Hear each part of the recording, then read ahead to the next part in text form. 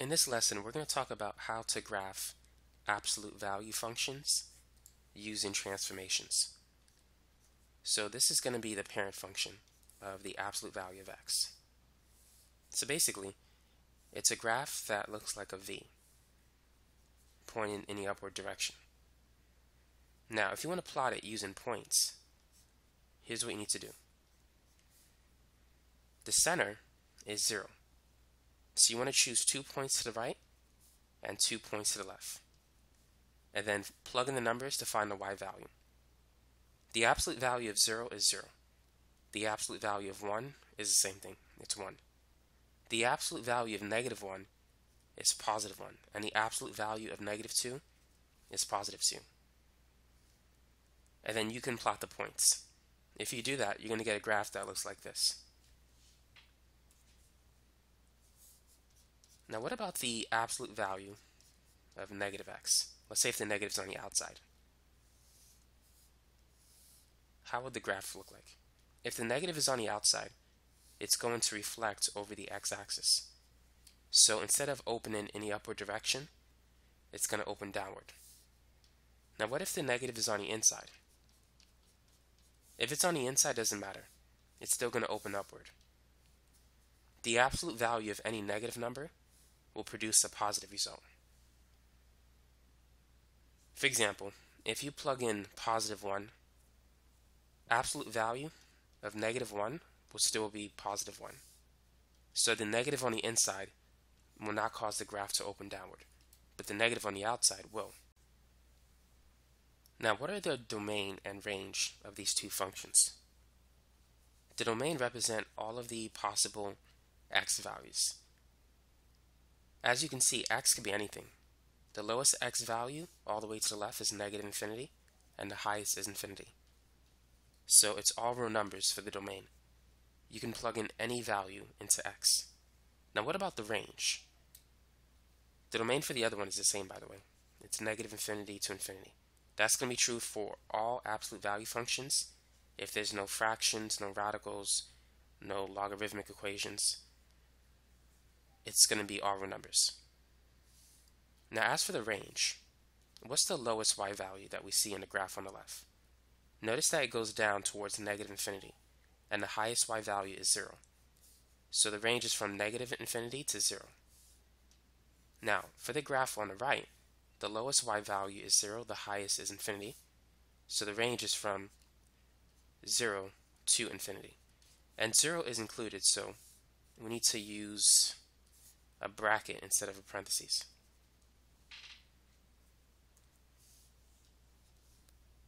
Now what about graphing an equation that looks like this? This graph is going to shift 2 units to the left. And so it's going to open upward because there's a positive outside of the absolute value function. Now if you want to plot points, you need to realize that the slope is 1. So once you plot the vertex, as you travel 1 unit to the right, go up 1 unit. So that will take you to the point negative 1, 1. And as you travel 1 unit to the left, go up 1 because the slope is 1. On the right side, the slope is positive 1, but on the left side, the slope is negative 1. And then to find the next point, travel 1 to the right and up 1. And the left side is just going to be a reflection of the right side. So the graph is going to look like this. If there was a 2 in front, the slope will be 2. The graph would be like more steeper, so to speak. It would be narrow and not as wide. Now what about the graph for this one, x minus 3? This one is going to shift 3 units to the right. And it's still going to open in the upward direction with a slope of 1. Now what about the absolute value of x plus 2 and also negative absolute value of x minus 3? What's going to happen to the graph?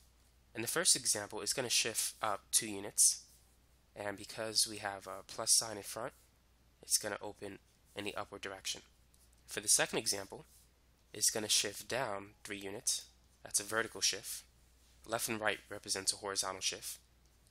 And it's going to open downward due to the negative sign. Now, what are the range for the graph for each of these?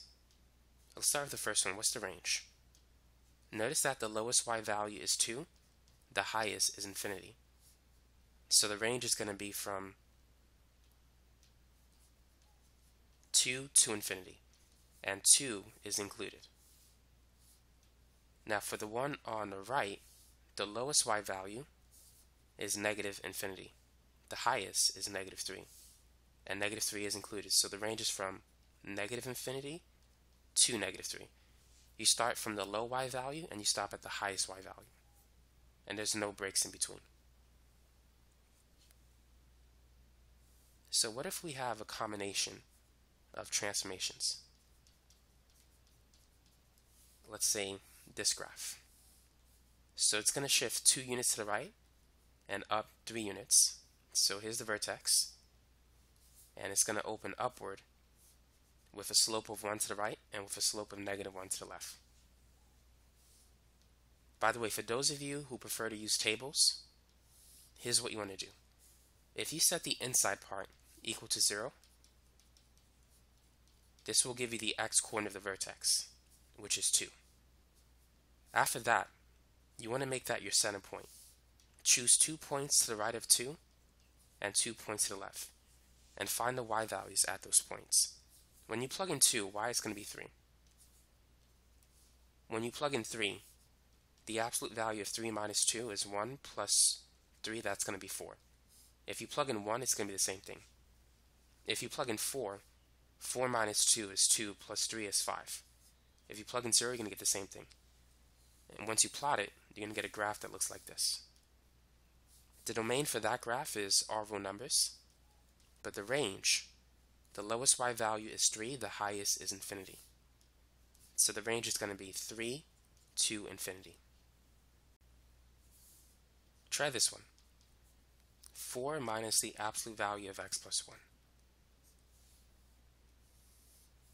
So the graph is going to shift 1 unit to the left, and it's going to shift up 4 units. So the vertex is at the point negative 1, comma 4. And the slope, the number in front of the absolute value function, is 1. And because there's a negative sign in front of it, we know it's going to open in a downward direction. But let's plot points though.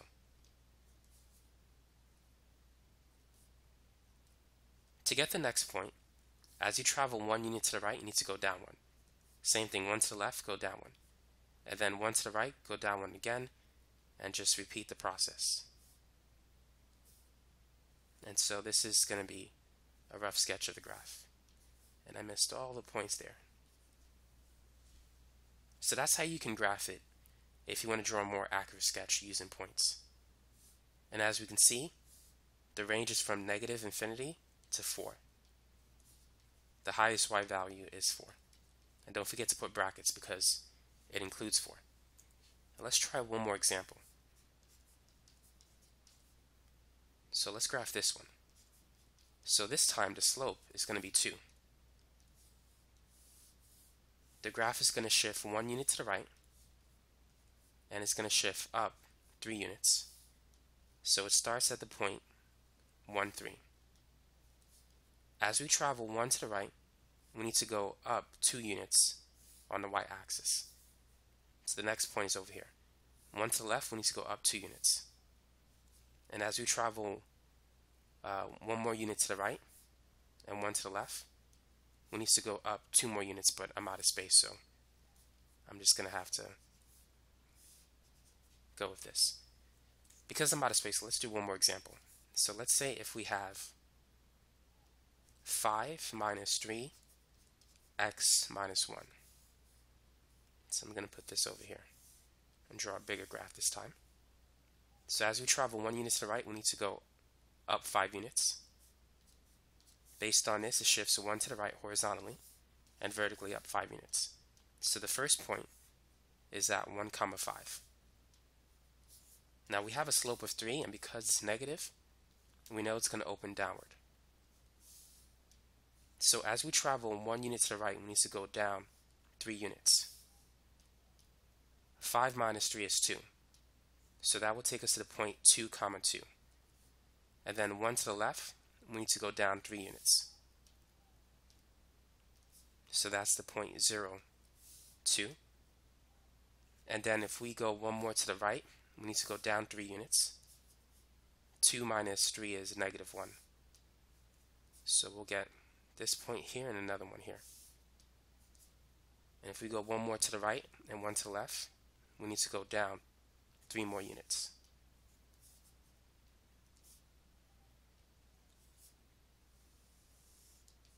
So the graph is going to look something like this. So now you know how to graph absolute value functions.